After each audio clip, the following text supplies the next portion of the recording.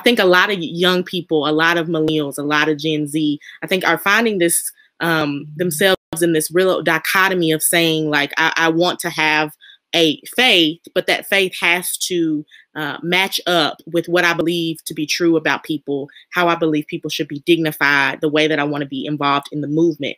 And so I think that the church can be central to organizing for the basic human rights and dignities of every human being. But I think that we have to be careful to really have a sense of clarity as people of faith. You know, we have to have a sense of moral responsibility. We have to look towards the places that we see that happening.